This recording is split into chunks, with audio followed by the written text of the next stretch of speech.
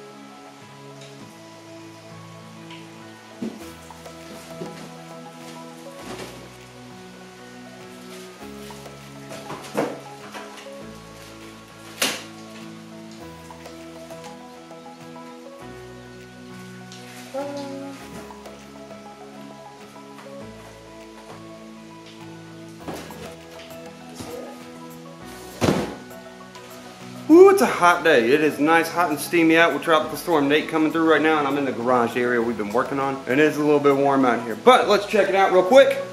Down here on the ground, hold on. I don't know if that focused any better for you, but it looks a little bit better for me. I can see some more of it. Now it's an all black color GAMDIAS P1 chair. They're a brand new Achilles. It's RGB compatible. It's supposed to be able to be to a point where you can set a design you want. You'll see it on the back over there on this one.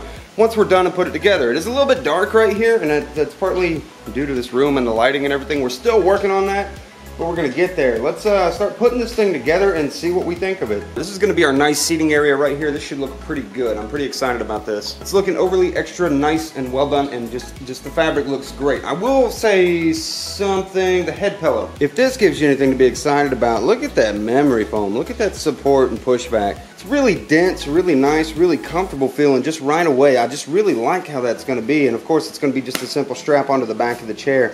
But I like how memory foamy this is. That's gonna be nice. Can't say the same about the lumbar pillow. This is more of a lighter kind of push material with not quite the same niceness and flex back. Not really so memory foamy as that other pillow. I'm telling us we should do the wheels first. So I'll go ahead and follow the steps.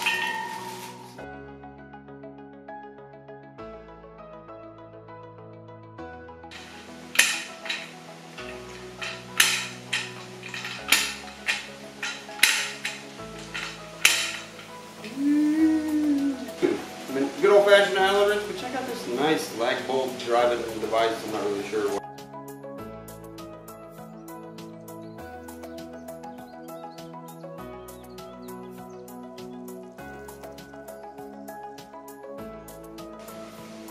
Pretty simple so far. Supposed to remove these that way.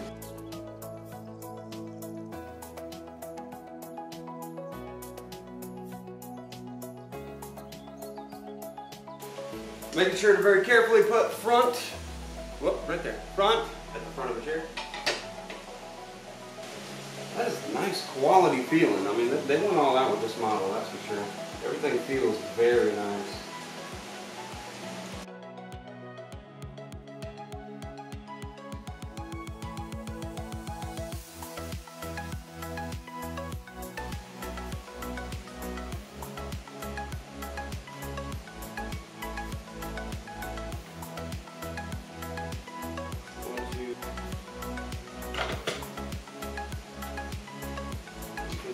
Wheels.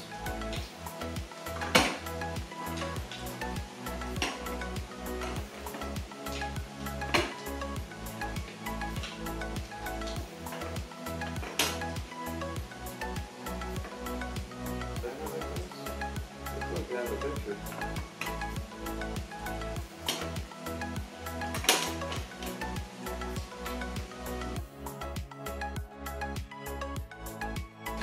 And so far we're about 8 minutes into putting this thing together. I've never done this before, so we're looking specifically at the instructions and kind of getting a good time frame. Now, put the wheels on.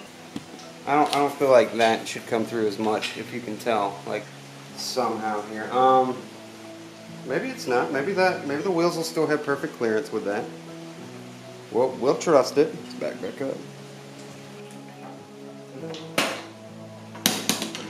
Now, this is the part where a lot of chairs will either be problematic or not, and we're going to find out how problematic it may or may not be, because it seems weird to put it together this much and then attach the back. Most chairs you'll put the back on first, then you'll put the whole assembly together, but let's find out.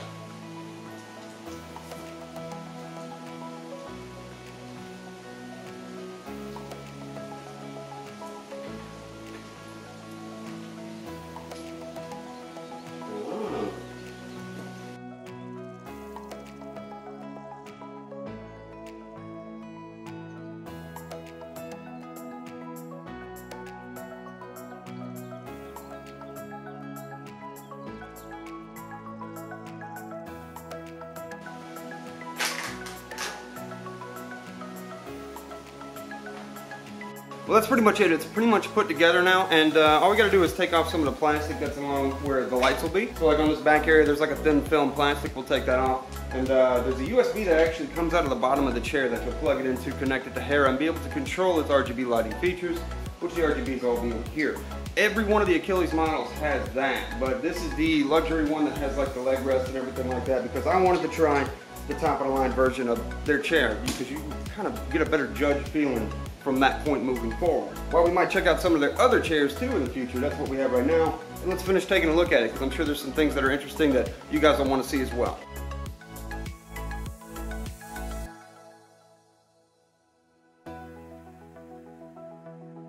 To be perfectly candid with you, I didn't expect much from this chair. This is the Achilles P1. It's actually the more luxurious version of 3 chairs they have that all feature RGB lighting on the back. The P1 comes with a footrest and a lot of extra padding, and is just their more high-end, top-tier quality version of the chair. It has got to be one of the most comfortable chairs I've ever sat in, including things like DX Racer, AK Racing, Vertigear, Maxnomic. It is very comfortable, it is on point, and I just love everything about it. Everything from embroidery, stitching, vinyl print that's on it, the 4D adjustable control that's on the side that we'll cover a little bit more in a minute, everything. The stitching is magnificent all the way around it. I checked the entire chair for frays or bad spots, and it just looked great. Everything is very on point. There's a headrest pillow that goes on the top, and behind the headrest pillow you'll notice some sort of vinyl kind of design that they put on there that just sort of accentuates the entirety of the design. Something that adds a lot of quality to it that I find really nice and really appealing. The lighting is great on the chair. You have 3 steps of brightness. We'll cover more of that in just a moment later into this video.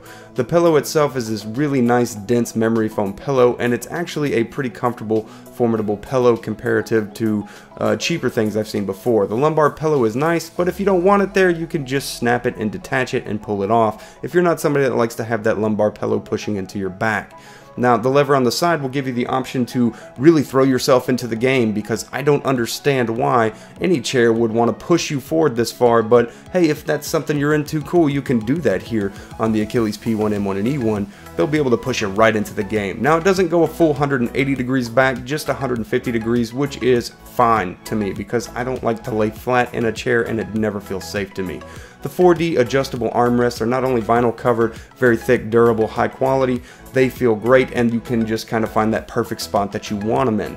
With 4D, and we'll kind of cover that here just now, what that means is that you have the ability to kind of angle them a little bit to the left or to the right, not as much as I probably would like and that I've seen in other chairs, but you can also slide them towards you inwards, and you can also slide them out and away from you. You can push them back, and you can also push them forward.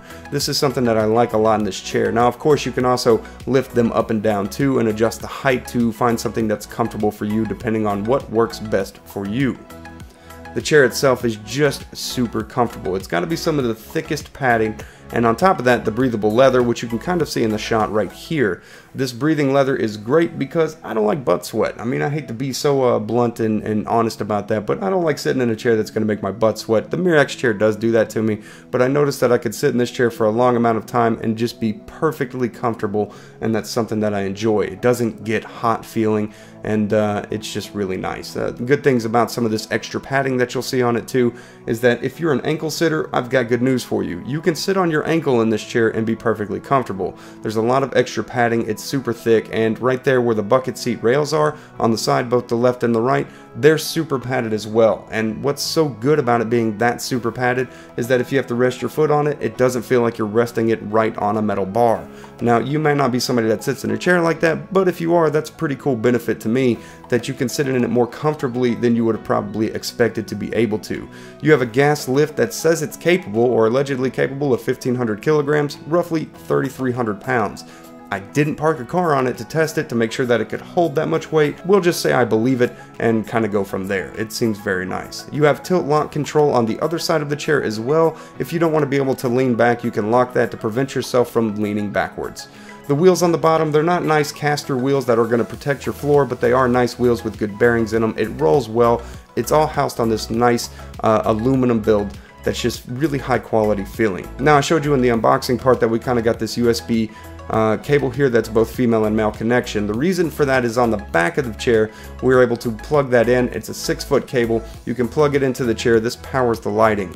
And if this is something that you're interested in, you can also take a little power brick, anything you have laying around. I happen to have an Amazon brick laying around, so that's kind of what I demonstrate here, but any little USB power brick will do. You can plug the other end of the cable into it and plug it right into the wall. If you wanted to, you could go through the desk, but you can also use a battery bank using this cool Velcro flap that you see here in the video. A smaller bank would be better. I just use something we use when we take camping, but you know, you see how bulky it gets right there if you use something too big. Nice thin design one would be great. A 1200 mAh battery will get you about 11 hours of RGB time on the actual chair itself if you wanted to go for that wireless feature. Now, this is the Achilles P1 only that has the footrest. The footrest is a little bit gimmicky to me. I could have kind of done without it, I'm sure. Now, Laura likes to sit in a crazy way. If I remember, I'll throw a picture in there to show you how she sits in the chair to make it work for her. But it's not long enough for me. None of these chairs really that feature this have ever really done anything good. However, if you recline, I'm talking super comfortable. Like laying in a lazy boy. Really comfortable. Could go to sleep like that. Super nice. Otherwise, it's just kind of gimmicky.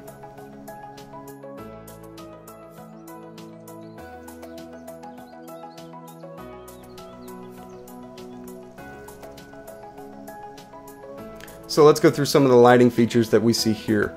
We have a wave lighting feature, neon, blink, 7 color wave, random lights, rotate, static, where you can pick any color or preset color you want, run 7 wave, or cross. And you can change your speed functions from 1 to 3, and you can also adjust the brightness a little bit too. At its brightest feature, it is a nice accent light that adds to the ambient effect of your already cool setup, I'm sure. When I got this chair, I really did not expect to be as impressed by it as I am. I thought it was kind of going to be a gimmicky, hey, here's a chair, here's another chair to add to the repertoire, here's another chair to put on the market, and the saving grace or the hero of the chair is going to be the fact that you can do RGB with GUI control, which is pretty cool by itself, but the actual chair itself was pretty epic. I mean, everything from it. The quality, stitch over stitch, lacing, everything just really nice. Embroidery, vinyl coverings, the 4D control over the armrest, everything just super freaking fantastic about it, and I didn't expect it. I thought that, again, that the RGB would be the hero of the chair, and the actual hero of the chair is the chair itself.